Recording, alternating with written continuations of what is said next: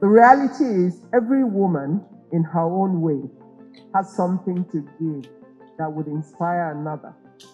But we must first be motivated to share. And it's in sharing our experiences, our learnings, and our stories that we build the next generation of women around us. And when we talk about building the next generation, sometimes that's not even people younger than you. That's just about building the next generation of women who find themselves enough to express themselves. And for every woman to find the space for self-expression, she needs the support of every other person. The world will never know, nor will their state ever discover the capacity that they have, except that they had one leader who had the right mindset and commitment to gender parity and created the opportunity and the platform for them to show what they could offer. And going as far as legislating for the state, the minimum percentage of women that must be in any government in their state going forward. What does the dare mean?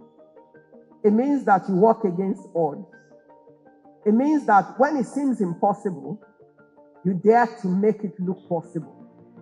And I'm deliberate about my words when I say you dare to make it look possible, because you step out to attempt to make the impossibility possible. Sometimes you will succeed at it. Sometimes all you will do is the attempt, and it's good enough. Because when you start the process of the attempt, you might not be the one that would finish it. But because you started, somebody else will pick up and will finish. So what do I want to say to us? Just do all you can. Just give yourself the right and the liberty to express yourself to the best that you can. Give yourself, and I'm particular about words, give yourself the license to self-express. Take the opportunities you find to use your talents to make a difference. And just remember, everything you do is additive.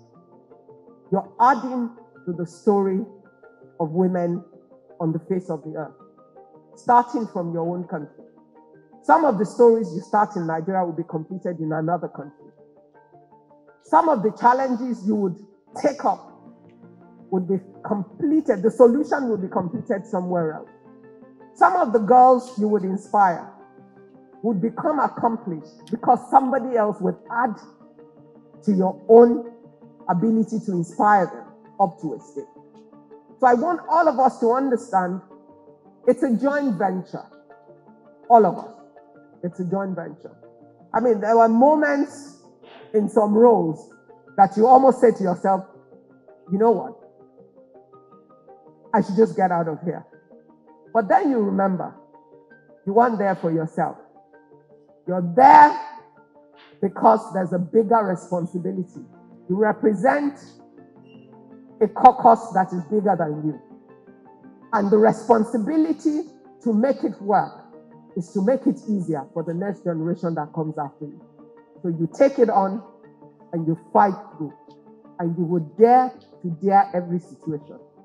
And you know what? Women dare to give birth to human beings.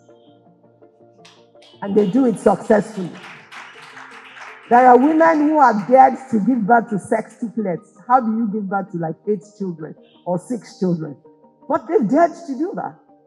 Their mothers, I know someone who has 14 children, not in one go, but in her lifetime, 14 children. And she looks konkolo like this. Women dare to marry some kind of men. And they still stay married to them successfully. Women dare to take on the most impossible situations every day in their lives.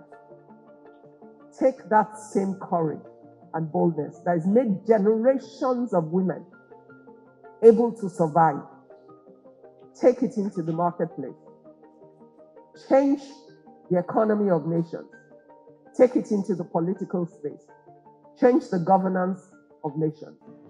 Take it into your community. Change the life of your neighbor. and the person next door. Do it with love and with kindness, and we'll have a different world.